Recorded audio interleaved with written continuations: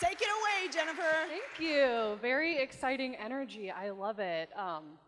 So very excited to be here. Happy to talk to y'all about accessibility in one of my favorite tools called Pa11y.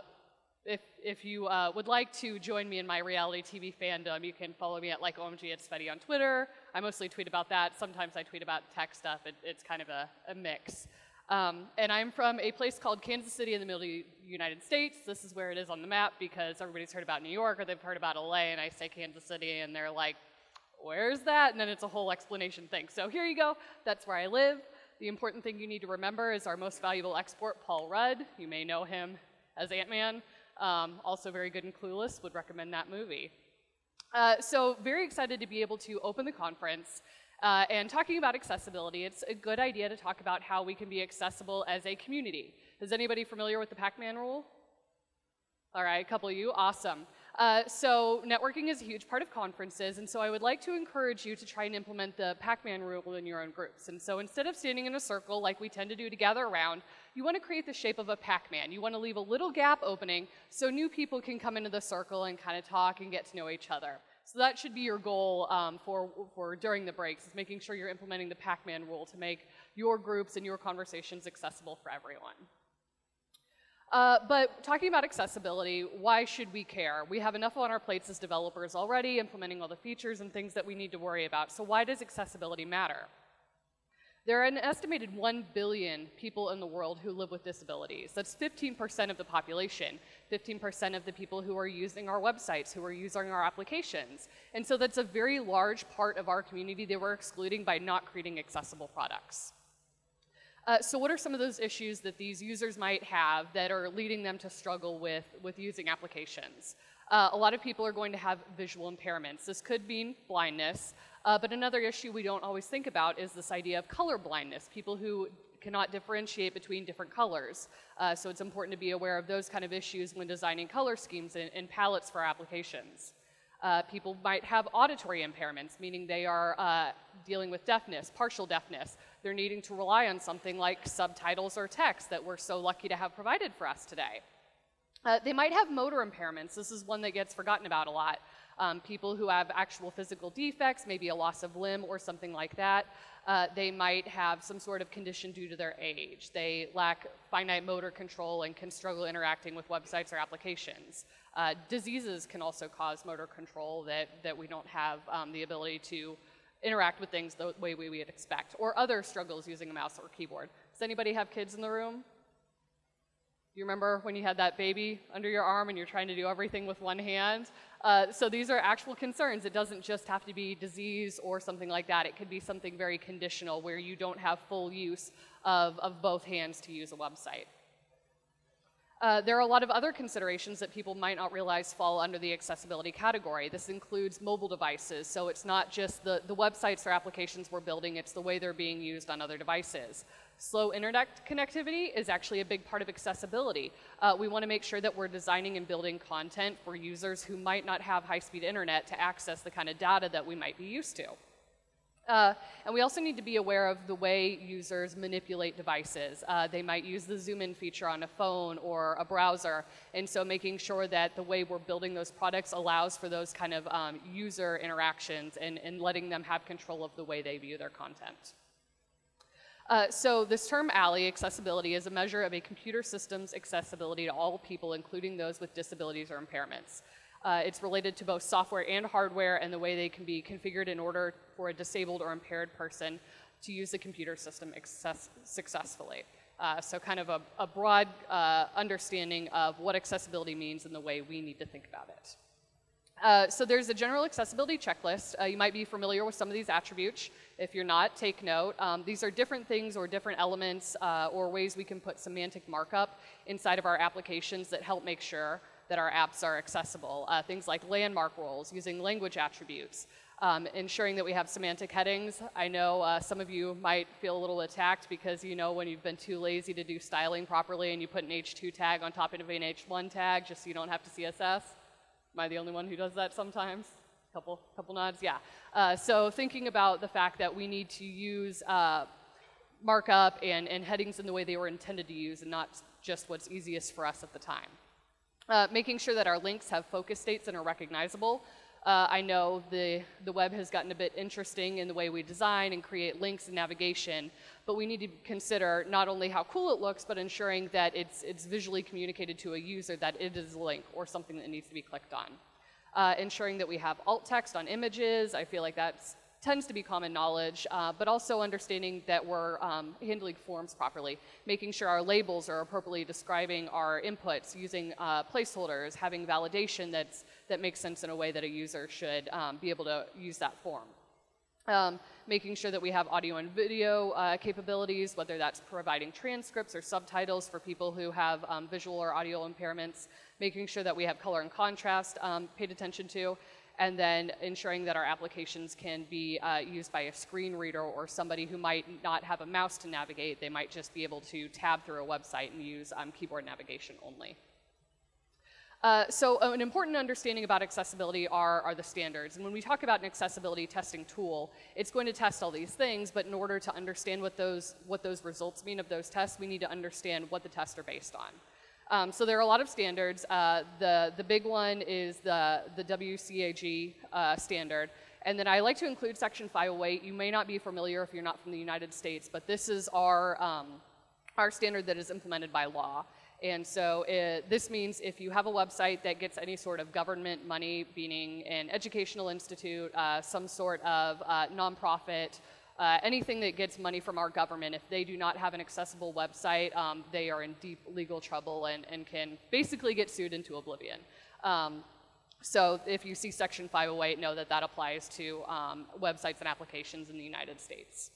But if we look through some of these guidelines, we can begin to understand what accessibility means and what we need to be doing specifically to make sure that our websites are usable. So this was last updated June 5th of 2018. So they are constantly making updates and making sure that we are updating documentation to understand and know the kind of things we should be thinking about. But they've been broken out into these main categories. And the first category is perceivable.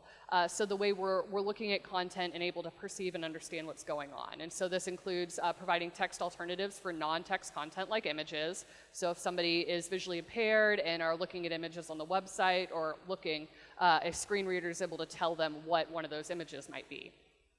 We want to make sure that we can create content that can be presented in different ways without losing information or structure. So as our web pages scale and things change, that information is still presented in a very logical way. And making sure that users can see and hear content, including separating foreground from background. I was actually working on a client project earlier this week and implementing some of their designs that their designer had worked on, and I'm implementing this, and I'm noticing that even me as a very able-bodied user am struggling to distinguish the text that they had created from the background because the colors were so nice. And yes, it was pretty, and yes, it was nicely designed, but I knew that if I was having trouble seeing it, somebody else would. And so I was able to use a contrast checker against it, go back to that designer and say, hey, I'm concerned that a user might not be able to differentiate this text. So empower yourself to kind of begin to understand accessibility and get comfortable with having these conversations and learn to advocate for accessibility. The next subsection is adaptability. This relates to how things work with each other or how they are labeled. So we want to make sure that everything is presented in a meaningful way. People are used to having the navigation at the top of the page, so having something that makes sense and is assumed to be there.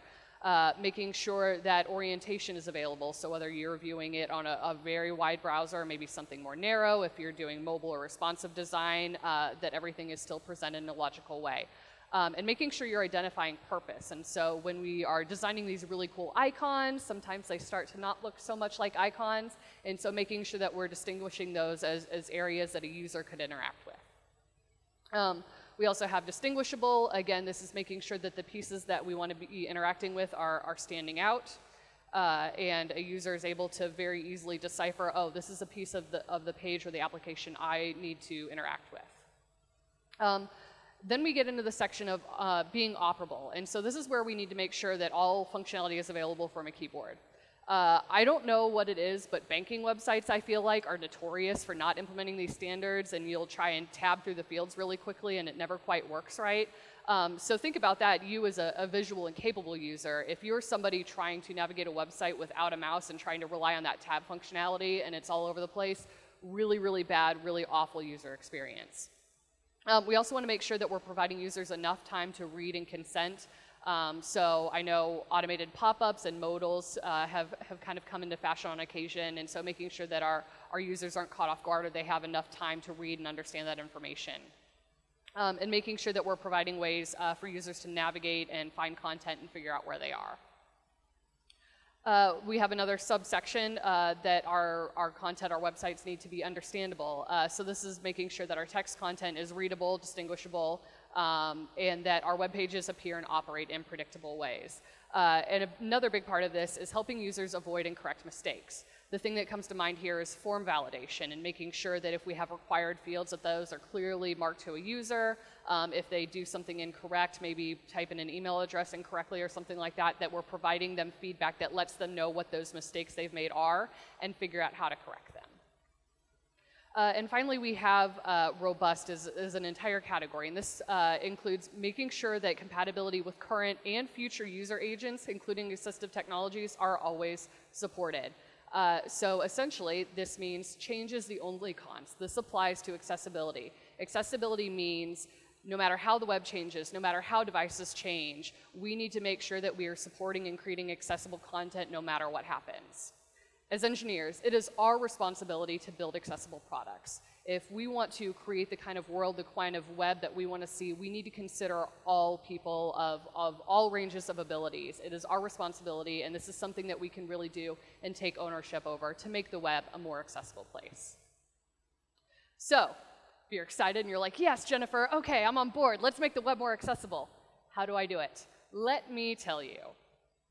First of all, you need to know your accessibility accessories. Axe is a really popular one. A lot of people might be familiar with their extension they have in Chrome that you can go and use that extension and test on pages. You might be familiar with Lighthouse, which comes inside of Google Chrome, inside of the dev tools. You can do a lot of things. You can do progressive web application testing in there. You can do accessibility testing, SEO, all sorts of great stuff. This is a really powerful contrast checker tool that I find myself using a lot just when I'm looking through design iterations and making sure that it passed with an appropriate contrast level. And Pa11y, which is what we're going to be talking about today. So, Pa11y, you can find more information at pa11y.org. They are actually working on a website redesign. It's a little bare bones right now, but the content underneath is fantastic. So Pa11y is an automated accessibility testing pal. It runs HTML code sniffer from the command line for programmatic accessibility reporting. So if you're not familiar with HTML code sniffer, basically what this does is it goes and it looks through your markup and allows you to paste in code directly from their website, and then it will check it against those standards that I looked at. So the great thing about this is you don't have to remember all these different accessibility standards. This tool is going to run against your code, figure out exactly what you've done wrong, and then point out against it. So we can actually look through here. This is what the web accessibility standards look like. A lot of plain text, not fun to read, but hopefully I will save you all that trouble by showing you this tool so you don't have to worry about it. But if you're ever curious about the kind of errors that are throwing, you can check out w3.org to find out more about specific implementations. All right. So it's important to know the latest version of Pa11y runs Puppeteer. And so what Pa11y is going to do is it's going to launch a browser instance, and it's going to run tests against that using the JavaScript interface. This allows us to crawl single-page applications and interact with them and do different things to run accessibility tests after. We can also take screenshots with it, which is a really powerful tool. If you're not familiar with end-to-end testing or running inside of a headless browser, it can be a bit of a mind trip. And so being able to take screenshots and see exactly what's going on during these tests can be really, really helpful. So let's look at testing some websites. Has anybody seen the show Gossip Girl? Yes, trashy teen TV shows. I love them. So I was basically pretending that I was Gossip Girl and have decided maybe I need to look at making my website more accessible so everybody can find out all the drama and the gossip. So I have rebuilt gossipgirl.com in all its early 2000 glory. And so we've got some lovely stuff going on. And so this is gossipgirl.com, and I'm going to begin to run accessibility tests against here. So right now I just have a local build instance running. I've built it in Angular, but Pa11y does not care what your JavaScript framework of choice is. It will test anything you want.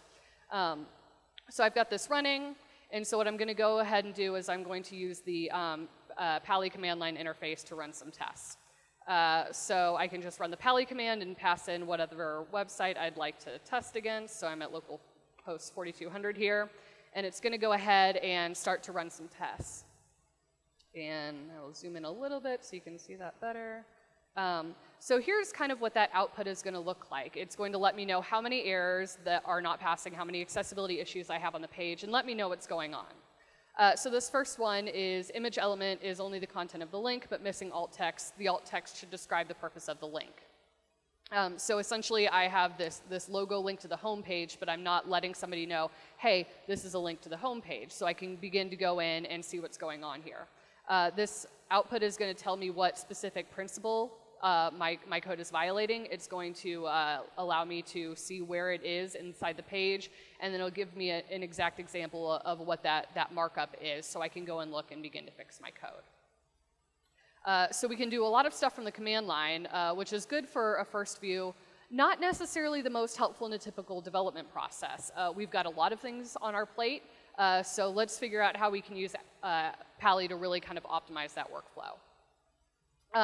So if you want to run from the Pa11y CLI, you can get some direct output. You can pipe in different features to output that report to an HTML file instead of just inside the command line, but not necessarily typical in a development workflow. So Pa11y also offers the CI, which will allow us to basically create a file that we can put in multiple URLs and report on issues, because it's not very often you're just going to want to test one page of your website, right? You're going to have a lot of different interactions, you're going to have different pages, you're going to have steps piecing through a form, and so we can begin to create really robust build processes using Pa11y CI to test those.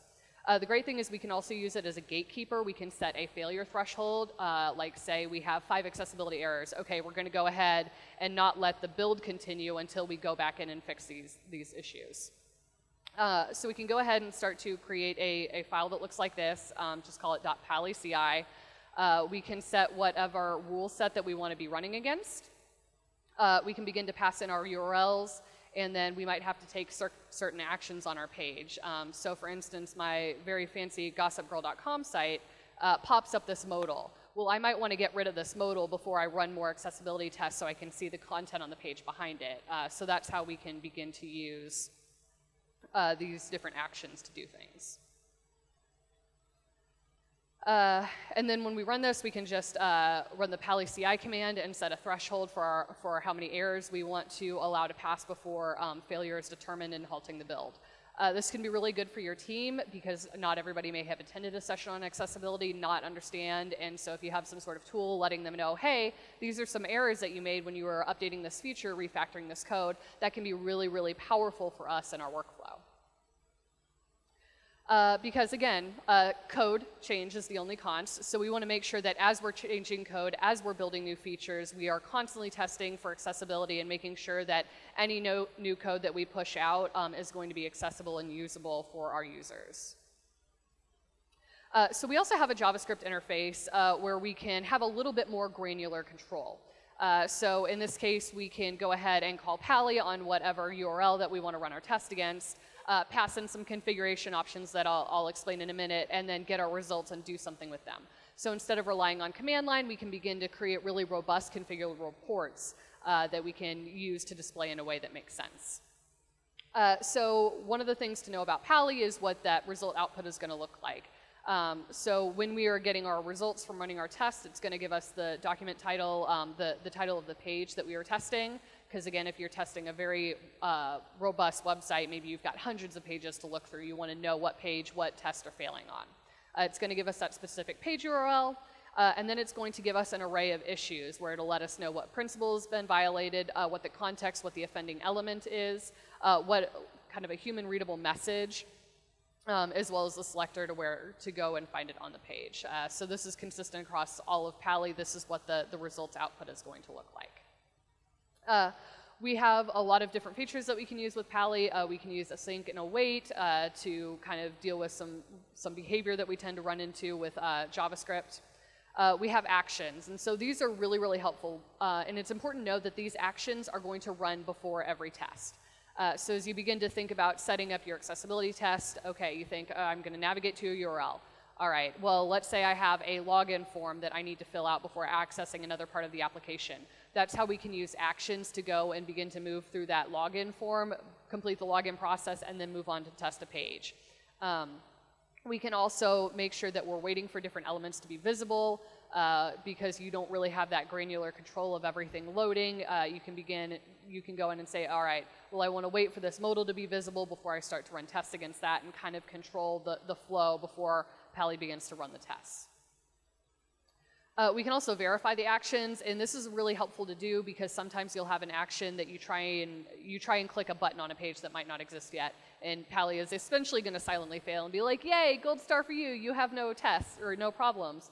But what's really happened is it just failed and didn't get to the point where it was actually running tests against your page. So we can use isValidAction, so we can click an element with an ID of submit. That would return true because that submit button is there. If we try an action called drink more champagne, that is false. You cannot drink more champagne in HTML. You can also hide elements, so in a case that maybe you're dealing with some sort of third-party element, like on my little Gossip Girl website here, I am using Google Maps, and I can't necessarily control the way they are handling accessibility. I might want to hide that from my accessibility tester, so errors that are in code that I'm not controlling aren't going to come up. We can also have a variety of different logs. Sometimes the default setting, the info setting, can be just way too much content, and so we can choose our different log levels to understand what we want to be outputting. We can also set some different properties on our page.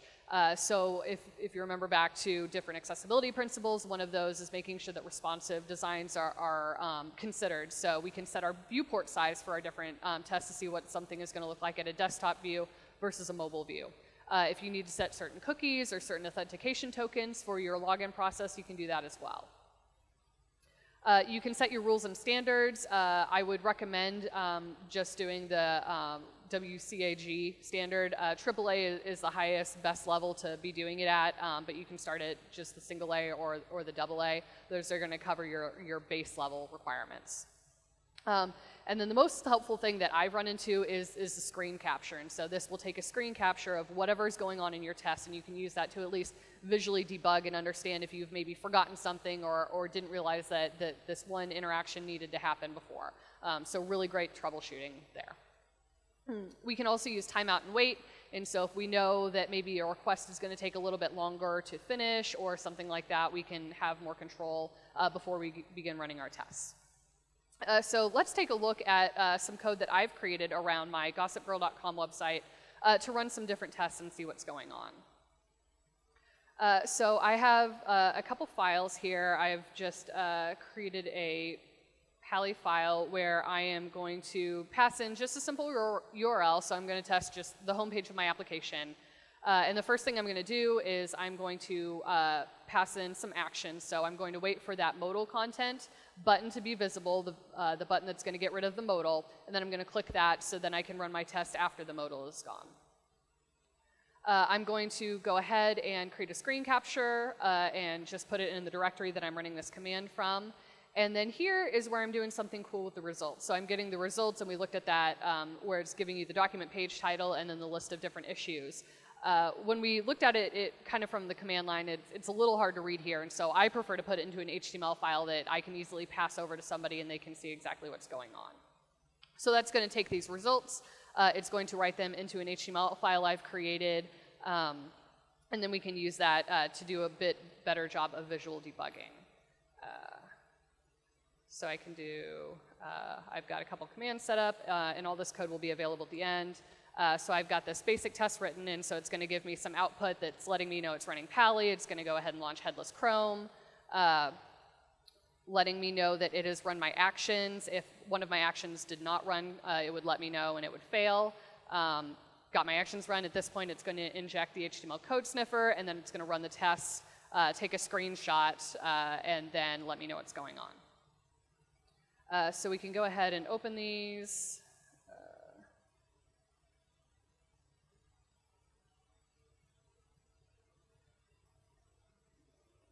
If I can remember my commands, okay.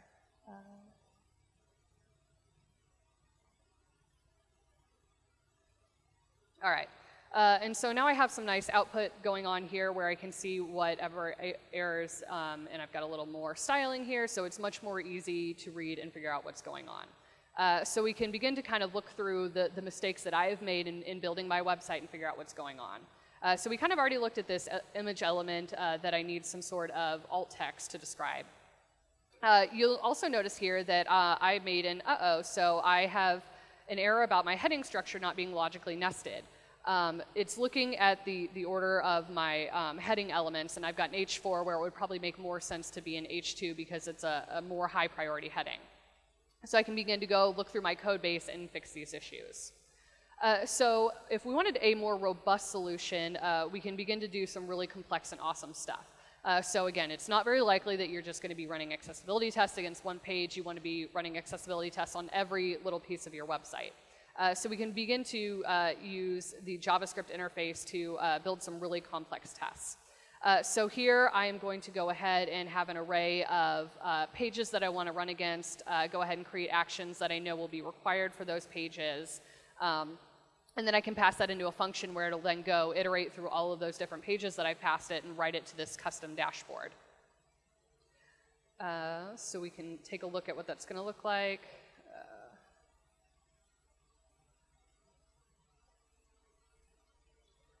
And so this is going to run over all of these different URLs that I've passed in and run the specific commands that I've created for each, and then create a custom dashboard that I can then use and see more clearly what issues I need to fix.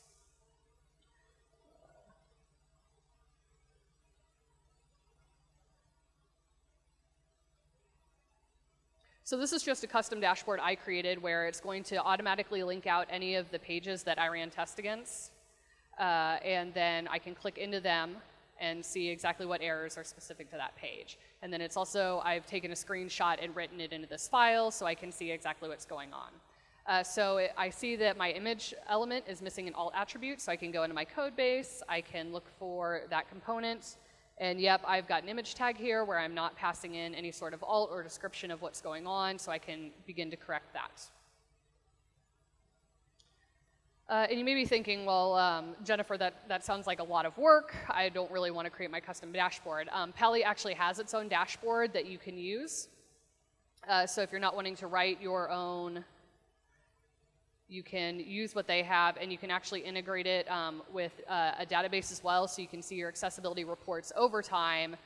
So if you want to create some sort of performance metrics around your team and say, hey, we want to benchmark and hit this few accessibility errors, you can see how your team progresses over time. So the Pa11y dashboard is a really great tool. All right.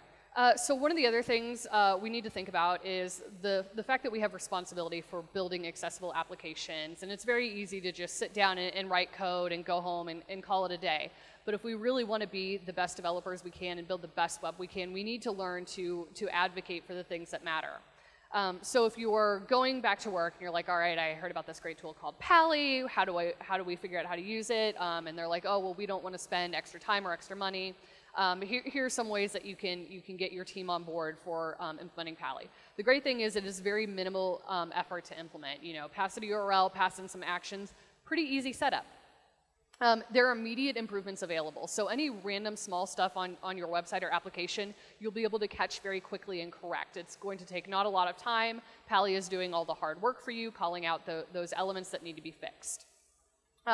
You can argue that audience retention matters. If you ever want to get something done around code, relate it back to dollars. So if we go back to that figure of 15% of the world, people living with disabilities, and you go to like your business and you're like, hey, we're losing 15% of users. That means this much money in revenue that we're losing out on because our product isn't accessible.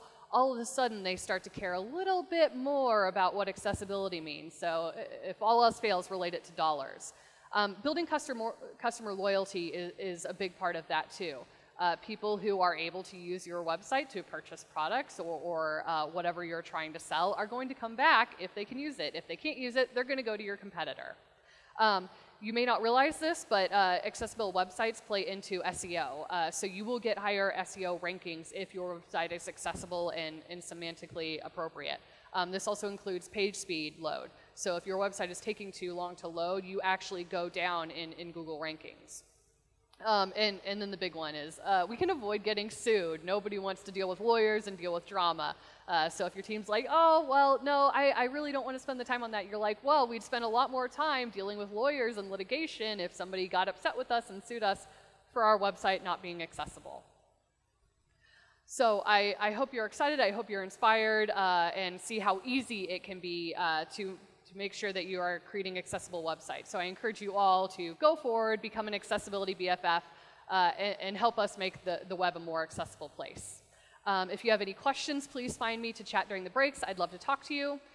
There's my email address. If you start to implement Pa11y, you run into any issues, I'm happy to help. And slides are available at that link. So this is the slide if you would like to take a photo of. I know, I'm like watching for cameras. Yeah. Couple flashes. All right. Well, I hope you have a lovely rest of your day, you wonderful human beings.